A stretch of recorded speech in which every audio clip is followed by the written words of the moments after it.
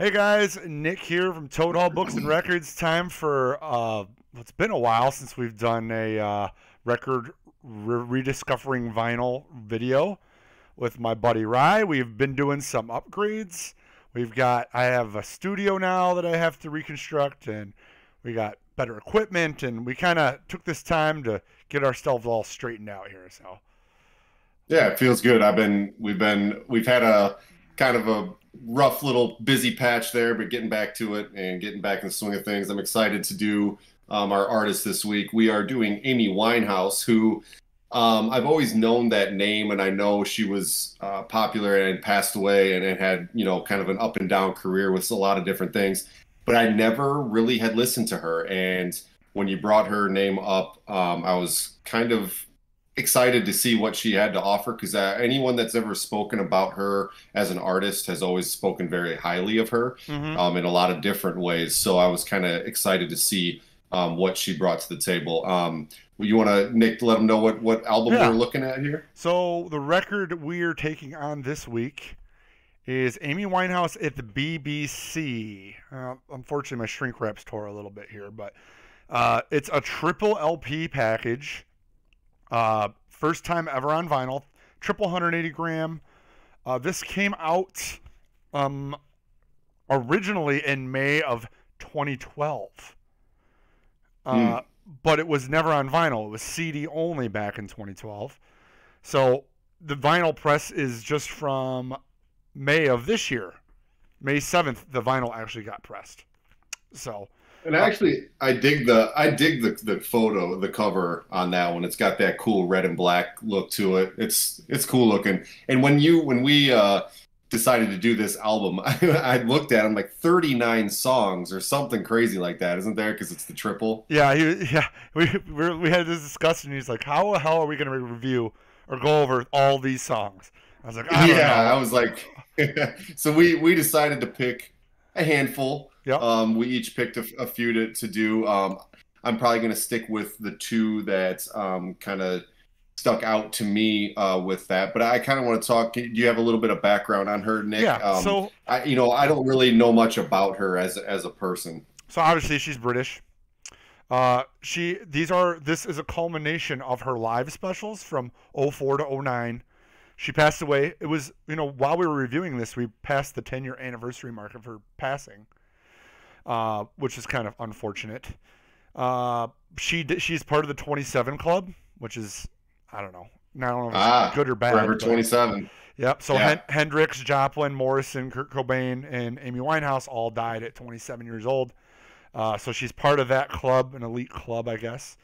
And she battled with addiction, right? It was addiction problems that kind of caught up with her. Okay. A lot alcohol was a big factor of it. I think that was the lead. And then, once you get into that, it's the other ones kind of pile on. And she was looking pretty rough in her last few months, weeks. She had some demons. Sure. But back to this kind of collection.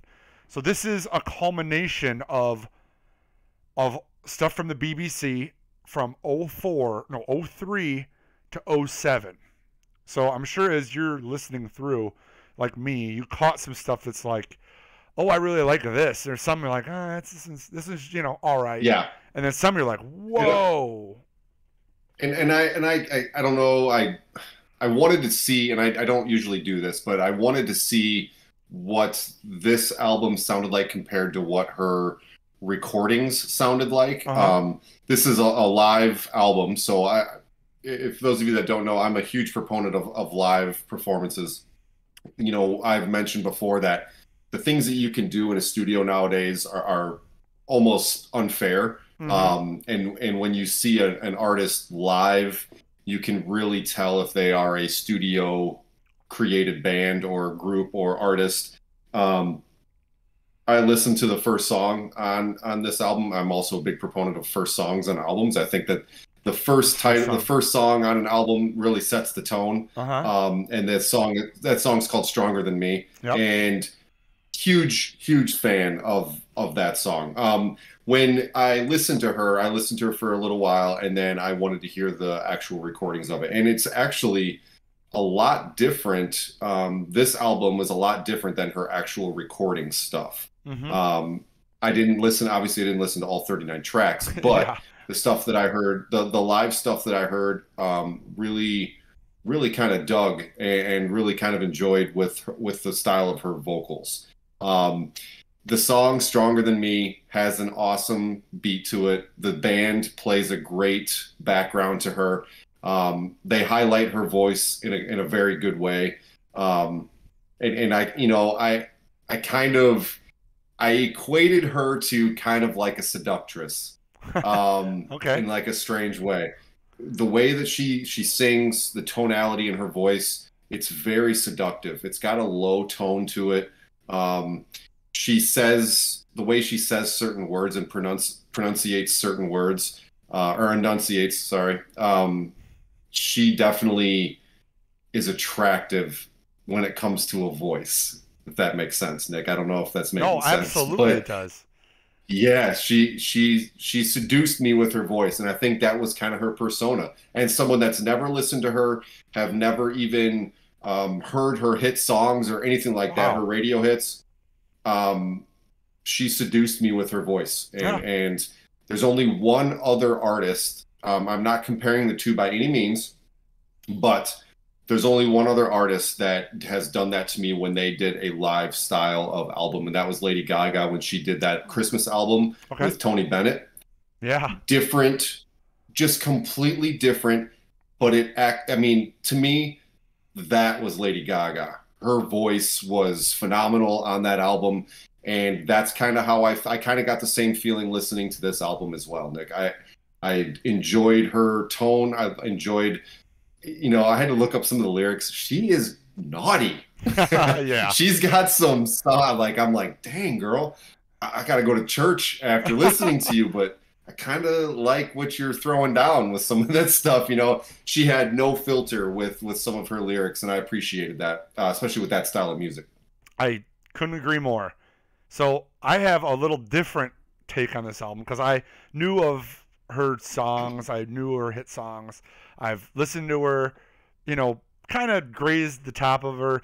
See, Back in Black is probably one of a really good selling record in our store. So we move a lot of Amy Winehouse in our shop. So, but this Sure. is something new, and so this collection is it's kind of a culmination. So they did a tribute to Amy, and then they did Amy Winehouse BBC sessions, and they combined them, which is why some of Okay. these songs are on here 2 and 3 times. Rehab's on here Yeah, I was gonna say, 3 times. once we looked, yeah, I looked at the title or the tracks, and I was like, oh, I see why there's so many songs. It's three different performances of that track. Yeah, they're different performances at different time periods, and so what I just naturally did was I picked. I actually took like some of the songs I knew, like Valerie, which is one of my favorites, and I kind of played all three of them, and then I found my favorite. And I don't know if you caught any of these, but the lounge sessions from '07 were my absolute favorite. And that's not just Valerie. There's a Sure. bunch of them on here. Yeah. She had a female vocal backup. She Yep. had it was total lounged out. So it was like, like cool guitar, drums. It was just done very differently, very Hmm. just like lounge jazz music, but it was her singing Sure. still, and it was so amazing that I think this is worth buying just for the lounge sessions, honestly.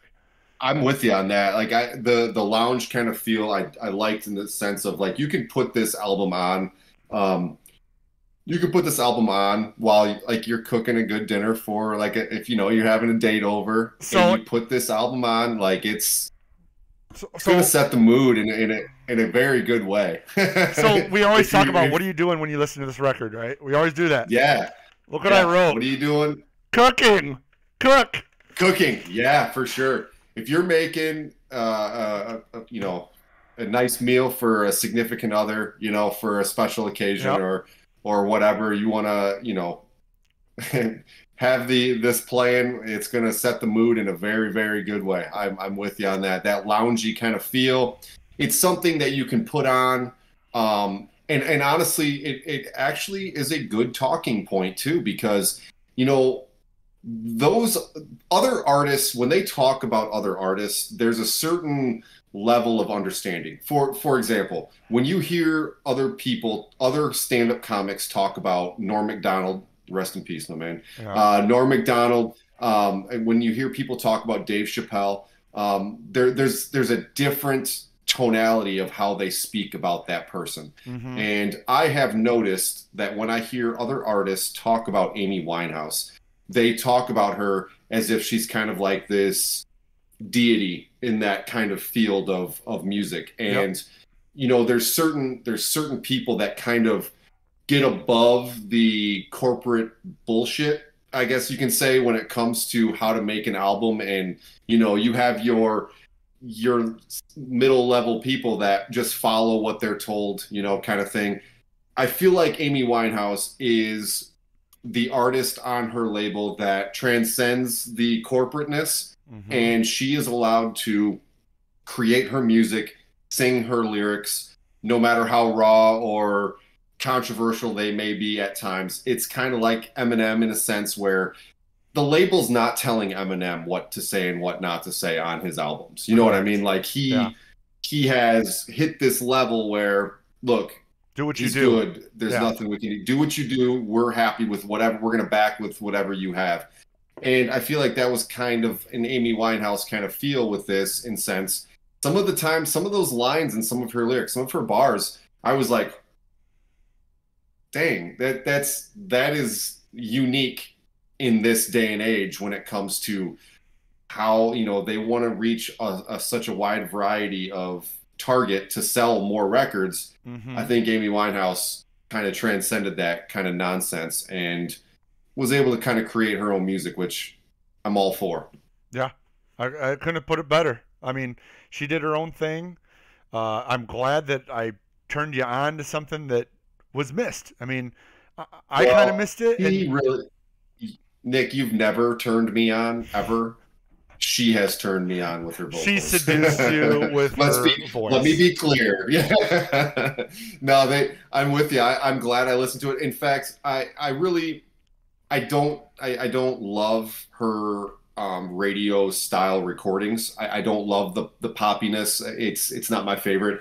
I love the jazzy lounge feel that she has. I think it touches her, or it mixes with her voice in such a great way. I truly wish that we didn't live in a society where we handcuff artists and not allow them to put out the stuff that fits their style the best. I want Lady Gaga to come out with a jazz album. I mean, she went to Yeah. Juilliard for vocal in jazz vocal. Like, allow her to do her craft and let her be at her best, and I wish we did that more often, because this album to me was awesome in that sense. I would put this on while I'm just hanging out, having some drinks. It is perfect for that. Absolutely perfect. Very Good good. talking points. You can talk about some of the lyrics that she brings up, some of the things she says, and it's cool. I liked it. It's kind of punk rock, jazzy kind of feel to it, where I don't give a damn what you're gonna say. I'm gonna sing this lyric. I appreciate that about her. Any other standout tracks, Rye? The other, the other standout this albums for me where I put it on. I probably did listen to all 39 tracks. It's been Yeah. a few weeks since we've done this, and I'll throw it on from time to time. I don't have one that I think my favorite was Stronger Than Me. That was by far Oh, my favorite. okay. But I'm with you on the different sounds of the different, like, Years. different live recordings. Yep. Yeah, the different years. I liked that. I've never heard another album that's done that, and I think it's unique in that way. I think overall, track wise, Stronger Than Me was my favorite, but when it comes to just the rest of the album, I just enjoyed the lounginess of it. I didn't really. I just had it on, and I Yeah. just I just liked it. That That's that all. was it. I'm not going to sit in my car and jam it or put it on my headphones, but when I have people over or something, I'm going to put it on and just have it in the background. Throw it on a playlist kind of thing, and just enjoy it when it pops up. Well, hey, that's what we needed to know, and that's what we're here to do: is turn Yeah. tell people what's out there, what's available, because there's so much. Obviously, it's easy to miss any release, any artist at this point in time. So, Amy Winehouse live at the BBC, triple LP, $61. We have it on our website, toadhallonline.com. We got a bunch of them because, like I said, Amy Winehouse does a very good job selling through our store, even though she's been dead now for over 10 years, unfortunately. So. Yeah, that's crazy. I remember when it happened. That's crazy. It's been 10 years. That's wild. Yeah, I suggest it, guys. If you haven't checked it out, it's something that I think you and your significant other would enjoy to have on, and I think it's quality. She's got a great, unique voice. I thoroughly enjoyed it, so I appreciate you suggesting that one. And I'm glad. Hey, I'm glad we're back doing this. Yep. Back to our regular schedule, and we'll have some more for you. If you haven't checked out any of the other Rediscovering vinyls that we've done, please check those out. We've got a lot of good artists. Before we go, our first episode we did was Grandson, yep. Death of an Optimist. And that has become one of my favorite albums of all time. I actually bought one of the vinyls. You went and saw him in concert. Can you please just share what that was like? I've been jealous of that. And when he comes around Phoenix, I'm definitely going to go check him out. It's way better. It's even better than the album in person. With a live band, a live drummer, a live guitarist, a live bassist, grandson singing it, and it explodes. I mean, those drops, instead of being all electronic, it's a good deal of just banging drums and guys just wailing on the guitar, and it exploded on stage. Like, think about Rage Against the Machine is how it just, the music culminates and it blows. It blew my dad away. Builds and builds. Away. Everyone was awed by it. It was unbelievable. If you're blowing Larry away, then that's saying something. Yep, my dad was impressed. Saying something. He was impressed. Awesome. So yeah, that one I'm jealous of. I'm glad it was a good time. I'm glad he plays with a full band as well. I was curious about that because I know a lot of his recordings sound pretty electronic, but as a band, I bet it sounded badass. Oh man, cool. I hope his next album's like that. I hope he brings the band into the next album. We'll see. Sure, we'll see. Well, cool, man. Well, hey, good to see you again. Good to do this again. We'll be back next week with another one. Yeah. We don't usually reveal who we're gonna do. No, we're not gonna do it. We'll be surprised next week. Absolutely. But yeah, thanks again, guys, for listening. Please subscribe, hit the like button, do all that stuff, and we'll see you again. See ya.